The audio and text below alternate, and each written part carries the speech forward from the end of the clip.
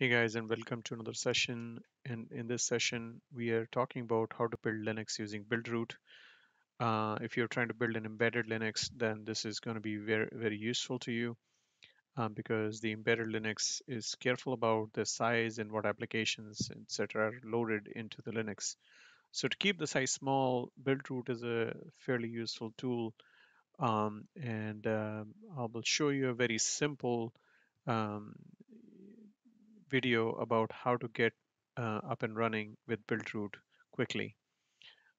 So in this, first of all, you have to install buildroot, and here's a link. So buildroot.org downloads manual. If you go to the manual.html there, you can see all these instructions there. It's very nicely documented. So you have to install the mandatory packages first. And once the mandatory packages are installed, you just download the tarball from here and then you extract it. That's all you have to do. Extract it in your machine, assuming the mandatory packages are installed, which depending on your system, you have to install the right packages. So next up, I guess we have to run make menu config and it needs the curses or ncurses package. So let's do that now. So uh, I have extracted my build root here in this folder on my laptop. And so now if I run make menu config, this should open up the UI. And in this, I have various options to configure. And so what I really want to do here is install dropbear, which is the SSH server, so that I can SSH into the box once the Linux is up and running. And you can see that it's inside target packages networking dropbear. So you just have to go down to target packages and go down to networking. And then if you go down, you can see that I have dropbear installed here. So make sure you install dropbear because without it, you won't be able to SSH into your box. Very important, very useful. Um, and then once you have checked that, the other thing is you have to set root login with password. So if you go to system config, here system config, the root login password, check this one. And once you check this one, you can set your password, which I've set to 123456. And once that is done, another thing I want to make sure you remember is the target. Now in my case, I am building for x86 64-bit, so I have set that here. My target is set. Um, I don't think I set many other configurations. I'm going to use an external bootloader, so I'm not too worried about it. And I'm going to build my own USB flash drive, and I'll show you how to do that. So don't worry too much about creating ISO images and so on, because that may get into some trouble in trying to build it. So I'm trying to build it in the simplest possible configuration, and so that's all I checked here. Now, if you save this and exit, and then all you have to do is that if you look inside this, it created a .config file here, and config file. No, let's just see smsl tr, and then you can see that it has created config.in. If I see config uh, .in file, uh, it has. Let me just search for dropbear. Dropbear is not in here. Maybe it's referring to some other files. Um, and it's installed a whole bunch of different things. But I just want to see where it's coming from. So did it pick up my options? I'm not seeing them in here. Um,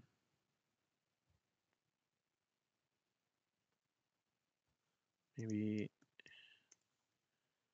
maybe it's a hidden file. Dot config. Okay, so let's do a va dot config. And then look for dropbear. It's still not here, but x86 underscore 64. So you can see that x86 64 is set. And the other thing was we set our password 1234556. Yeah. So this is our config file. It's actually called .config. And so that is here, and we are ready to make. So if you hit make here, and now I have already pre-compiled this, so it's not going to take that long, but in your case, it may take maybe an hour or so to compile this basic buildroot operating system. So in my case, it'll get done pretty quickly. And then once it's written the images, let me show you. If you go in output folder and images, you will see that there's a root file system and a kernel image, BZ image, which is a kernel image. Right, so now we are ready. And so what we have to do at this point is that we have our OS ready to go. So we have to prepare a USB for installing this OS. So how do we do that is follow these instructions. First, you have to make two partitions. And those partitions are basically on the SDB, which is in my case, this is my USB drive. Then you have to make a partition table, which is my MS-DOS table here.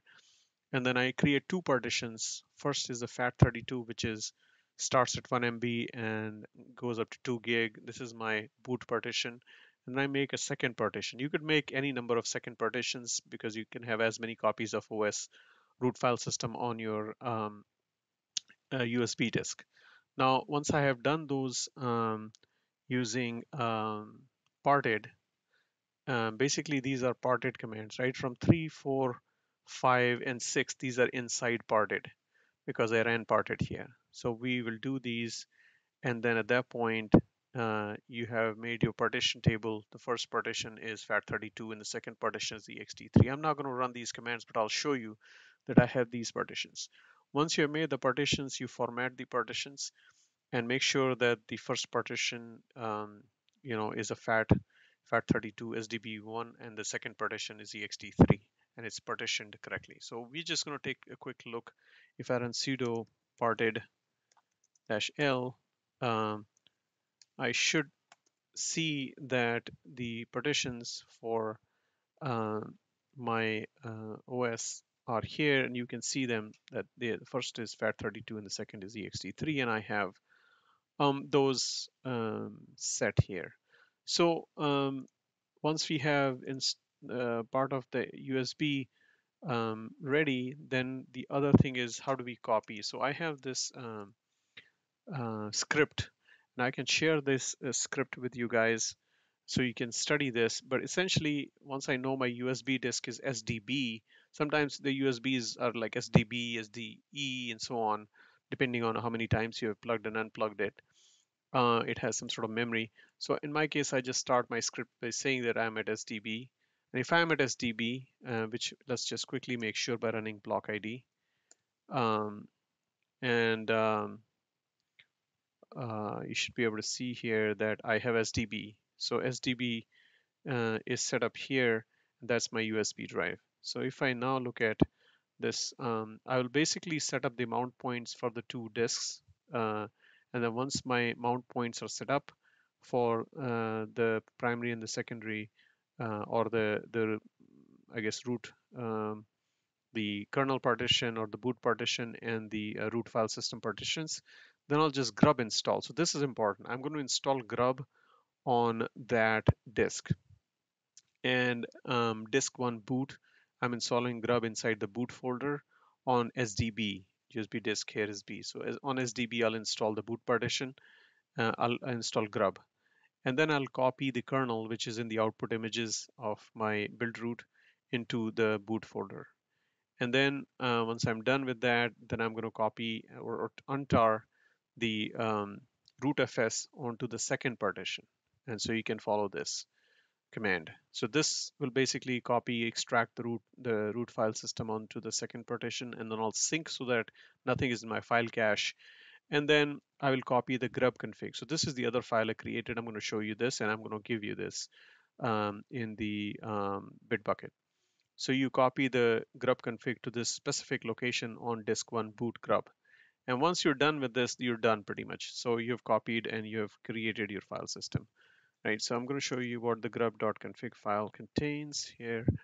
The grub.config just has one menu entry for my OS, and that what I do is that I'll start by loading Linux from this BZ image that we had copied to the boot partition, and also it tells you that the root file system is on this second partition. So in your case, you have to run that block ID command, and you might want to change this. So if you run block ID command, you can see that your specific second partition may have some different part UID, right? So you see that this 7C5-02 is, if you see my grub config, it has the 7C5-02 part UID equals this. So it tells the bootloader that the second partition on my USB disk is where my root file system is located. The kernel is located in the first partition, the root file system is here, and so using these, the Linux can be loaded. And so this is all that you need here. So this is all set up. I'll give you this copying file, which should be copied in the build root directory, and it can copy into the USB. You just have to make one small change, that just when you look at your ls block uh, or block ID command, you can see which letter. It's like SDB, SDC, SDE, whatever, wherever your USB is located, just change this. At that point, this will copy all the stuff that is needed, and create the mount points. Just make sure your mount points are not colliding with something that's pre-existing in your system, but otherwise it should be pretty okay. And then it'll copy everything and create the um, grub config file. Once those are done, you're pretty much done. At this point, we are ready to test this USB stick onto an actual system. So I'm going to show you the system that on which I'm about to load this stick. So what I'll do is I'll take the stick out from there, and I'm going to plug the stick into my new system, or where I'm going to do the testing basically. So let's do that here. Let's find the and then I'm going to boot this system. So um, you will now see that the system will start booting with the USB stick that we just created. And so there's the grub, um, and I select the OS, and it should start booting in a few seconds. So we'll just wait a few more seconds for the boot screen to come up, and I'll probably make this display capture a little bit bigger so you can see this better, that um, Linux has started loading, and now we are at the uh, root screen. So um, so we are inside now, and once you're inside, we still want to SSH into this box. So I'm going to show you how to do that. And so one thing you want to do is look at your /etc um, network interfaces file, and you have to add these lines, which is auto eth0 and IFACE eth0 inet DHCP. So that will enable the eth0 interface. And so if I do if up on eth0, it's already configured.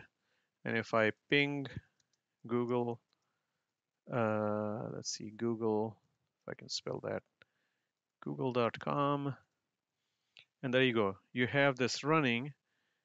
So now we're going to make sure that we have the SSH running.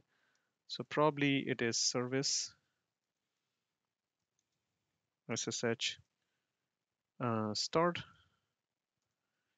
Okay, so if it's not service SSH, let's just see SSH start. Okay. So, or maybe it's SSHD start. All right. So PS minus EF grep SSH. Let's see. Grep SSH. There's no SSH running on our system. Um, which SSH and which SSHD. So there's no SSHD. SSH. Um, so this seems like. What about if we see which maybe drop bear? Yeah. So drop bear is running on our system. And so if Dropbear is running, let's try to log in from our other system by using SSH into this. So you can see, or maybe you can't see that clearly, that Dropbear is now running. And we're just going to minimize this and try to really um, SSH. So before we do the SSH, we need to get the IP address of this machine. So we're going to run one quick command to do IP space A, and we can see that its IP address is 192.168.1.113. So we're just going to go here and SSH um, and root at 192.168.1.113. Okay, so it has failed. So because probably the IP address has changed, and I'm just going to remove tilde slash dot ssh slash known hosts, and I'm going to do SSH again. This time I'm going to uh, try to password again, and there you go. It has been able to log in. I'm going to do that one more time because so let's wait.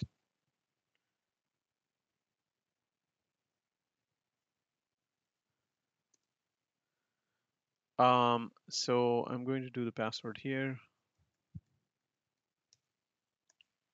and you can see that I can see my root file system.